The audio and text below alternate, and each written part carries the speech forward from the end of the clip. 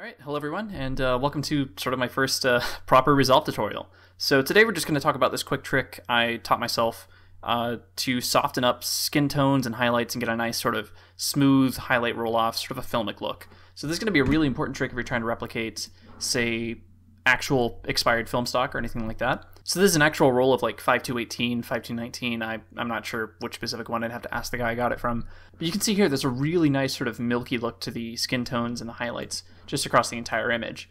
So that's essentially what we're going to try and replicate today. And this effect I'm going to demonstrate is pretty similar to the clarity effect in Lightroom or Photoshop or anything like that. Just in that if you move the clarity slider the opposite way, so it removes clarity from the image, you get sort of a haze over everything. And that could be desirable, could be not, depending on the look you want to go for. But yeah. So, I mean, I think there is actually an effect already in Resolve that simulates that, and it's the midtone detail here. But again, that focuses on the midtones, and it's not as controllable as this method I'm going to demonstrate now. So this is shot from the 3.5 Falls Halloween special featuring my friend Austin here.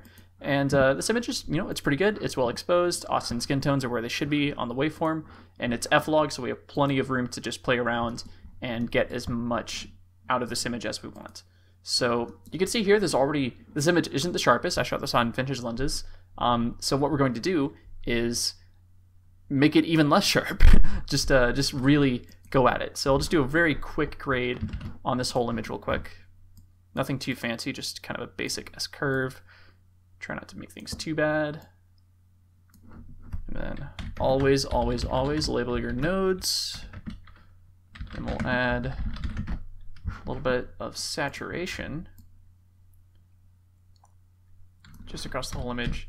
Now, yeah, and that looks pretty good. It's not a grade that I would deliver to a client at all, but for now, it's fine. So the first step, once we have the proper grade down, is to create a parallel node. And you can do that very quickly with Alt-P. And that immediately sets up a parallel mixer with two nodes here. And this one, we're just going to leave empty. We're not even going to touch it.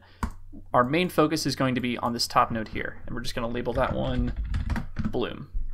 So the very first thing we're going to want to do is just select for the highlights if we can. And actually what I really like doing is just setting this all the way to 100 and then setting the low soft all the way to 100. So it's a very nice smooth gradient across the entire image. Obviously, play around with this, see what you like, see what you don't like.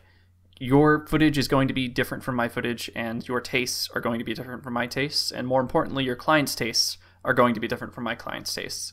So just really play around with this, get a feel for it. And then once you have that selected, just go to the blur tool here, and there we go. So you can see almost immediately we have a nice bloom just across the entire image there. You can even, go all the way to the max with it. You can go really subtle with it.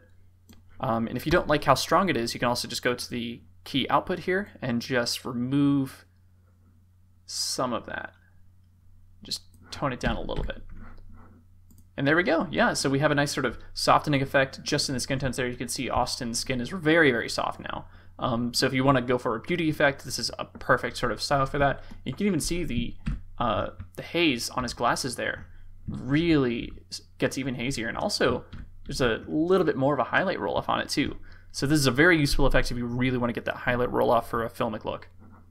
And if you want to go the opposite way, you can even go here and just sharpen it.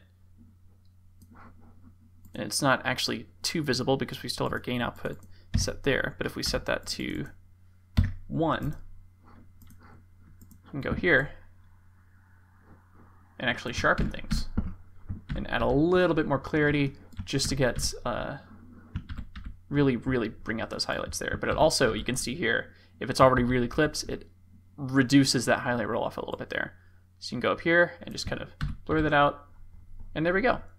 So yeah, this is a trick I find myself using a lot in Resolve to sort of help add a little bit more highlight roll off when I can't just get that through curves. But yeah, if you liked what you saw, feel free to leave a comment down below, and subscribe. Thanks for watching.